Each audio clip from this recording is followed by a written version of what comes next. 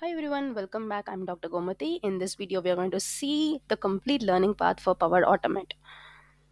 So we'll be covering what is Power Automate, what are the prerequisites for this, and what is the learning path, and what are the sources we have to learn Power Automate. So let us understand a Power Automate.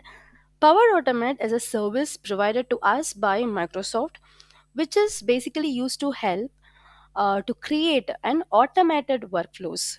Okay, so if you have any boring stuff, if you're doing it repeatedly in your business, then you can definitely automate it with Power Automate. So a simple example, okay, I'll just tell you with a simple example that if someone, a new joinee is joining, whenever a new joiners, okay, join your company, okay, their name, whenever the name is added in the database, okay, if their name is added in the database, then automatically a trigger should happen, that is an automatic mail should go to everyone that a new employee has joined, or else a welcome mail should be triggered whenever a new employee has joined. Okay, because a HR, being a HR, you cannot go and type a mail every time whenever the new employee joined your organization, right? So this is a very simple example. And you can also create an approval workflows. So if you want to do, if a new order is placed, then automatically an approval mail should be sent to your manager, 2 level of approval, 5 level of approval. So multiple levels of approval can be happened with a Microsoft Power Automate. So that is the purpose of Power Automate here. So basically it will be either connected with Power Apps, okay, or Power BI, something, okay, some other external applications which are built by Power Microsoft, okay. And so this is also a part of technology in a Microsoft Power Platform. And so what are the prerequisites? So the basic requisites is what you should have a company domain mail ID, so which means that basically you will be having what you will be having uh, personal mail ID, right? So personal mail ID usually ends with @gmail.com or outlook.com. So something which ends with the organization. So this is not your own, your working organization. Okay, this is something which is a public domain. Okay, your name Gmail, your name something. But if you wanted to use automate or something, Power Apps, you have to use your school domain or a college domain, organization domain. So organization in the sense yourcompanyname.com should be what, your company name or your college name. If you are a school or a college student, then it should be your school.com. So this domain will be provided to you by your school or a college or a organization wherever you are working. This is what we'll call it as a organization email ID. Okay, so that is what the prerequisites for this. So you should have this. Okay, and the next one is what the learning path. So we will just discuss about the learning path now. So what are the level wise learning path for Power Automate? So if you take beginner level, then you should understand what is Power Automate, introduction to Power Automate, and how the Power Automate actually looks like. Okay, that is a studio, that is what we call it as a Power Automate studio.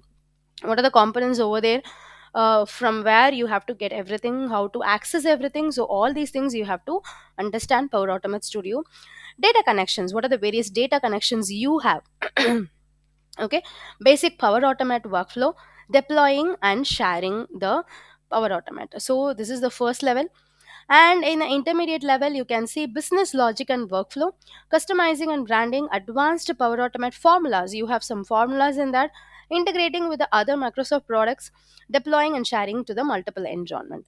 If you take the advanced level, advanced Microsoft features, custom connectors, integrating with API, complex workflows, and final project you have to build it.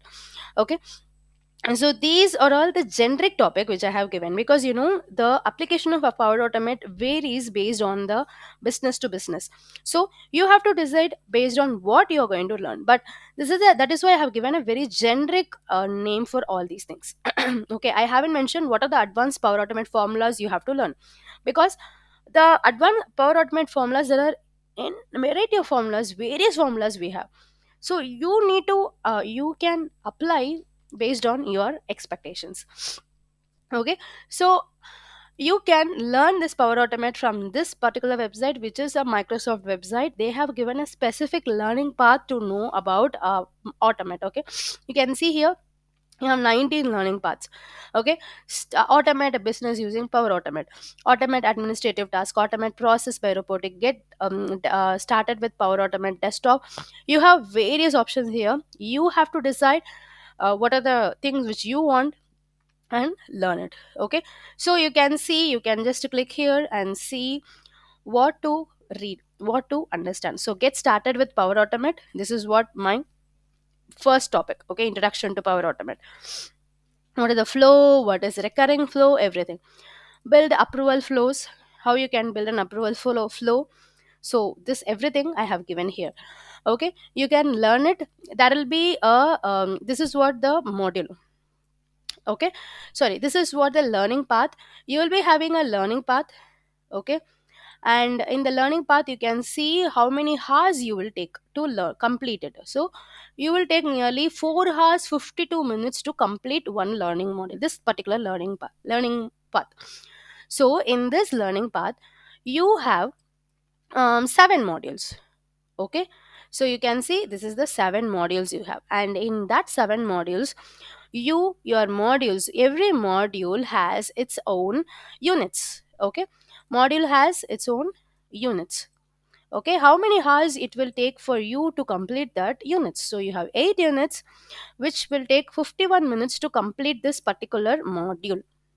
Okay, all these things are given to you. This is a approximate estimation. Okay, if you may take your time may be extended, or your time may be very, you may take very less time to complete this module. It's all about you. And many modules, very many units may contain like exercises. Okay, you have to do these exercises in order to get familiar with the Power Automate. Okay, so I'll also update this in my blog, Power Automate workflow. I have updated about Power Apps workflow. You can find it here. I'll also update about the Power Automate workflow here. You can find it. Please follow my blog so that you can see the every topic, the learning path, the tutorials, so whatever I have, I can just upload it here. So hope you find this video useful. So I'll be discussing about Power Virtual Agent learning path as well in my next video. Power Pages, everything. So I'm planning to publish many learning paths. So if you have any technology in your mind, if you wanted to learn it, if you want to know about that learning path, please let me know, comment it so that I can help you out. Thank you. Take care. Bye bye.